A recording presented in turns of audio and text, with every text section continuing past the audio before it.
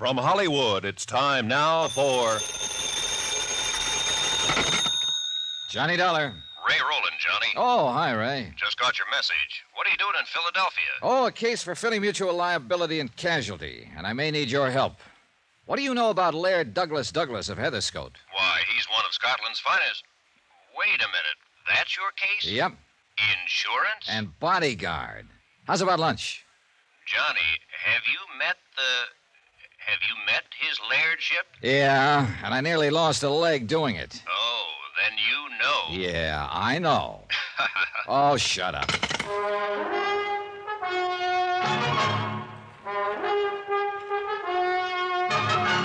Tonight, and every weekday night, Bob Bailey in the transcribed adventures of the man with the action-packed expense account, America's fabulous freelance insurance investigator. Yours truly, Johnny Dollar.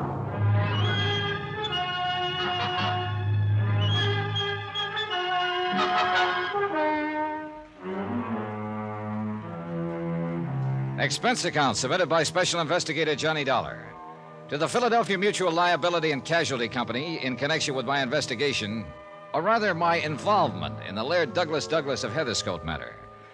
And I wish I'd had some idea of what I was getting into before I ever left Hartford. But it's too late now. Expense account item 3, $39.50. One pair of slacks. For within a few minutes of my arrival in Philadelphia, Harry Branson of Philly Mutual buttonholed me and dragged me up to his office to meet two important clients he had. First was Mrs. Peter Malcolm Kelly Van Pyton. Oh, you wonderful, wonderful man. I am so glad that you've agreed to take on this assignment. Laird Douglas means everything to me, and I have the utmost confidence in you. I'm sure Laird Douglas will, too. And then came, well, Mrs. Van Pyton made the introduction.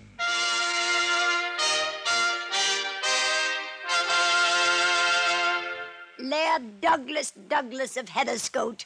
This is Mr. Johnny Dollar. Huh? Oh, no. Holy jumping... Douglas! Oh, no, you mustn't do that. Oh, my. Douglas, Oh, dear, good heavens. Get on your own chair, Douglas, Harry. This no, one's taken. no. Sorry, John, sorry. Down, Douglas, down. Oh. There, dear, that's the boy. That's a nice boy. That Yes, is now. Laird Douglas of Heatherscote? Yes, isn't he adorable? He's so playful. He was really just playing, you know. There, dear, come now. Harry. Yes, John? This is the client you called me all the way down from Hartford to see? Yes, John, yes. $7.50 a week, practically unlimited expense account. Oh, dear, just look at your trousers, Mr. Dollar. I don't need to, thanks. I can feel the draft. But you'll need new ones. Here. And I insist you let me pay for them. Down, Douglas, down. Here, Mr. Dollar. Will $100 be enough? Gee. No, here, $150. I can see those were very, very nice. Well, You see what I mean, John? Here, please, now I insist you take it. And if it isn't No, enough... no, thanks. That's plenty. But now, Harry, you listen to me. John, I know what you're going to say, but as I explained to you on the way up You here to my explained office... plenty, but not nearly enough. But I tried. I really tried. I think you Boys. and I had better have a quiet little talk, Harry, and the sooner the better. Oh, boys, please, can't you do that another time? Please come down from those chairs so Mr. Dollar can meet Douglas and we can make all the arrangements. Please? Mrs. Van Pyton, that's precisely what I want to talk about. You really look very funny up there. And see, Douglas does want so much to be friends with you. Yeah, you sure it isn't a piece of my leg he wants? Oh, no, of course not. Here, Mr. Dollar, just give him one of these biscuits. I have them specially baked for him, and he'll be your friend for life. Really? Huh? Here, now just come down and hand it to him. Well- He'll love you. It's true, John, I know. Yeah? Then what are you doing up on that chair? I forgot, that's all. Nice, Douglas. Please, Mr. Dollar. Well, all I hope is he doesn't forget. That's right. Just hand it to And him. that he knows which is biscuit and which is my hand. Here, boy. Here, boy. Now, take it easy, take it easy. Oh! There, you see. Now he's your friend. Well. Isn't that sweet? Yeah, sure is. Well, I'd better get back to my hotel and change, and Harry, I'll call you. Oh, but we haven't made the definite arrangements yet, and I want you staying out at our place in Germantown, the Maples. It's a lovely little place, Mr. Dollar. Well, much as I hate to say it, I'm not quite sure about taking oh, this I case. know. The money. Well, don't you worry about it. Not at all, not one bit. If you'd rather have $1,000 a week, that's what we'll make it. And I do wish Mrs. you'd let Van me Pyton. do more about these poor trousers. I know. Why don't you go straight over to Wanamaker's men's store and have them tailor you a whole suit? Wouldn't that be nice? You'd look lovely. You've already given me more than enough to buy a suit. That. Now just forget it. Now you have them make you anything you want and just charge it to me. Oh, and look! Douglas dear is licking your hand. I knew he'd like you.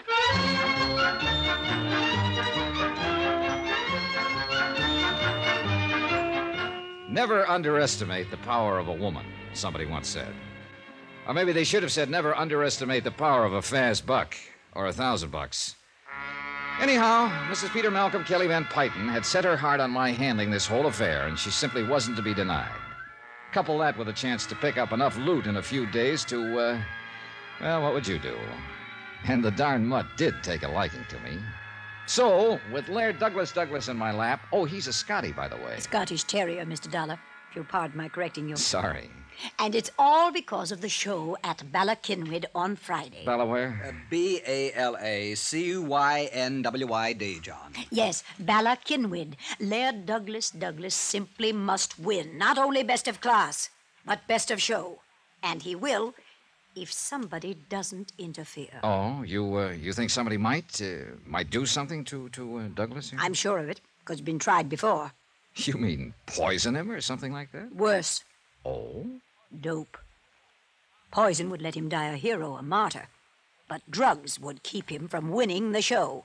Oh, well, what makes you suspect somebody might try it? As I said, it's been tried before. Huh? Last year and again a few days ago. And if Harrison R. Kenworthy thinks he can do it again, he's mistaken. Then you know who did it before. I refuse to divulge any names. But you just said... Mr. Dollar, I will not tell you. All I ask is that you watch over Laird Douglas until he has won the show. Oh, and if he does win, as I'm sure he will, I'll insist that you accept a nice bonus so you can see I'm very, very serious. And so it went on for another half hour or so. And finally she left, after I promised to pick up my bags at the hotel and move out to her joint in fashionable Germantown. I talked a few minutes longer with Harry Branson. I'm so glad you've agreed to take this on, John. As I told you, Mrs. Van Pyton is the most important individual policyholder we have, and doing this favor for us... Harry, it's not the Mutt Show at Ballakinwyd or Laird Douglas or Mrs. Kelly Van Pyton or you I'm doing this for. It's purely love of the green stuff. Whew. That old dame must be really loaded. John, she has so much money. She doesn't know how much she has. Industrial empire, that sort of thing. All right. But, Harry, if word ever gets around in the trade that I came down here to play bodyguard to a mutt, so help me, I'll have your head. Yes. But now hadn't you better go on out to the Maples? Well, first I want to know about this Harrison R. Kenworthy she mentioned. Oh, that. Yeah, that. She accused him of doping up her Scotty. Well, she really doesn't know, and it's really quite complicated. How do you mean? Kenworthy owns a beautiful Kerry Blue Terrier, Lady O'Diddy's Rolamar Maine. Holy cats, and no pun. Why can't they give an honest dog an honest name? Look, we'll call her Mimi. Go ahead. Hi, dog lovers. Ray, just in time. Meet Harry Branson, Ray Rowland. Oh, we know each other. Hello, Harry boy. Mr. Rowland. Sure, Harry called me in last year when these two dogs were at each other's Of course, throats. he doesn't mean that literally, John. You see, Mr. Rowland is quite an authority on show animals. I've held it against him for years, ever since school. Well, there's no need to hold it against him And particularly. I don't mean that literally. Oh. Well, John boy, so you came down to help yourself to a handful of dear Mrs. Kelly Van Pyton's coin. More power to you. I knew Harry would call you in on the case. Felt it in my bones. And, brother, you may be in deeper than you think. Oh, what's that supposed to mean, Ray? Has Harry told you about the villain of the piece, Harrison R. Kenworthy? I was just starting to when you so rudely... Yeah, well, Johnny, the whole setup is a riot, but just remember one thing. Yeah? A lot of people have been killed in riots. Now, what's that supposed to mean? I'll tell you what he means, Let John. me tell it, Harry. It would take you all day. Sorry, no offense. All right. Go ahead, Ray, go ahead. Okay, Ballakinwyd is the biggest event of the year in the doggy set, okay? Okay. All right. Mrs. Kelly Van Pyton owns Laird Douglas of Heatherscote. Real fine Scotty. Yeah, good teeth, see? Hey, those pants are really gone. Anyhow, Harrison Kenworthy owns Lady O'Diddy's Rolamar Meme, Kerry Blue. Mimi. Huh? I'd get indigestion trying to say that other name. Okay, Mimi. They're two pretty good dogs, especially Mimi. International championship blood and all that. But Mimi's the better dog. Douglas won't stand a chance. I've tried to tell her this, but... Well, go on. Okay. Harrison Kenworthy loves Kelly Van Pyton, see? Oh, loves her money. Him? He's loaded, too. No, I think the old coot really loves her, and I think she loves him. Right, Harry? Yes, I think I'm inclined Right, to... but Now, get this. Yeah? She won't marry him until her Laird Douglas beats his Lady O'Diddy, Mimi, far and square at the Ballackinwood show. How do you like that? Are you kidding? Oh, no, John, it's an accepted fact. Right. So what happens? For over a year Wait a minute, now, Ray, wait a minute. If he really wants to marry her, why doesn't he just let her dog beat his? And let her be one up on him right from the start? Never. No, boy, he'd never live it down. You don't know these people. Well, this is about the craziest thing I ever heard of. To you and me, sure, but to them, it's deadly serious. Are they in love with each other or with their dogs? Well, it's not just love where the dogs are concerned, but pride, which is just about all a lot of these old, lonely millionaires have to think about, to live for. Yea, sometimes even unto the 5th and 6th generations. Yeah, okay, I'll take your word for it. But now she said something about her dog being doped at the show last year. Oh, yes, John. You see, it was just a couple of days... Right, just before the finals. It was an attempt to murder the dog with poison, but emergency care both times pulled Laird Douglas through. She told me it was only some kind of a dope that was used. Sure. We kept the truth from her. You don't realize it, boy, but if that dog were to die, she would. Fact. Oh, now, Ray. Oh, yes, John, and the insurance company must keep that dog alive in order to obviate having to pay off... Right.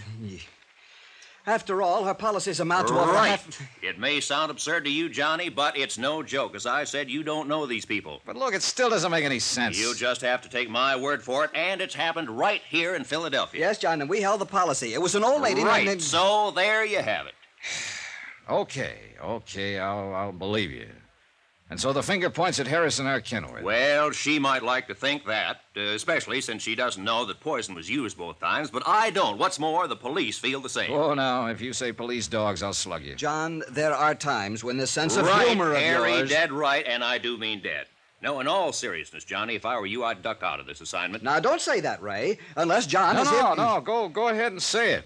Something ought to start to make sense around here. All right, listen. The reason I'm sure Harrison R. Kenworthy had nothing to do with the attempted poisonings, the reason the police were called in, the reason I think you ought to Will you get get out to of the this... point, Ray? On each occasion, Mrs. Kelly Van Pyton had a bodyguard attending Laird Douglas, in addition to the dog's governess and medicos and so on. Get to the point. Each time, in order for the poisoner to get to that dog... Ray, please. Each time, the bodyguard was murdered.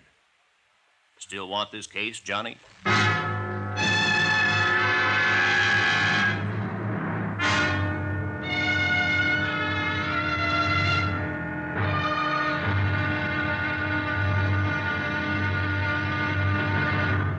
Now, here's our star to tell you about tomorrow's intriguing episode of this week's story. Tomorrow, well, the joke's no longer a joke. Especially when a killer trains his sights on me. Join us, won't you? Yours truly, Johnny Dollar.